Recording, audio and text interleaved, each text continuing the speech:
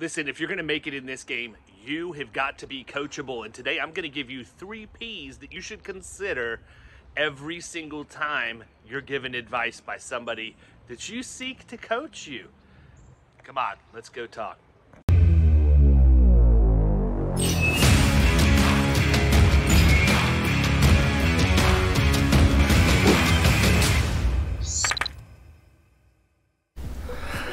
I've got a couple of pet peeves when I coach people, and so I'm gonna tell you guys, I see these things happen all the time, consistently, and it's from the people who aren't being successful. So I'm sharing 3 things today that you can do to be coachable, because that's the #1 thing you have to do to be successful really in any industry, because you can't be an expert at it all. You got to find those mentors that can take your game to another level. So the first thing I'm going to tell you have to do is you have to pay attention.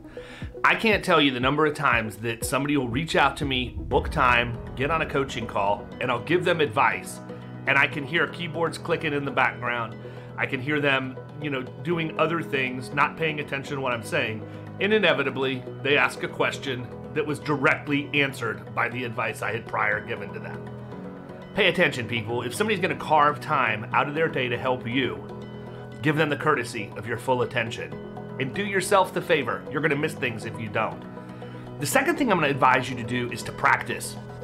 When I give somebody a technique of how to use a phone script or how to get past a gatekeeper or whatever else, I don't expect you to take my conversation and immediately run out and try and use it. You need to practice that. Practice your cadence, practice your inflection, practice your facial expressions so that people can see that you're happy and you're not tense and you're desperate for the sale. Practice the techniques that you're given. And then the third thing you need to do, number 3, is put them to use. The reason I give advice when people reach out to me for coaching is because I know the things I'm talking about work. They don't work if you don't use them. And you shouldn't use them if you don't practice, and you can't practice if you don't pay attention. But don't come to me and say I can't book appointments, or man, I'm having a really hard time getting past the gatekeeper, and I rattle off 3 or 4 different things that we had talked about prior, and you've not tried any one of them because you're just not confident enough. Your problem's up here. It's not with the actual techniques.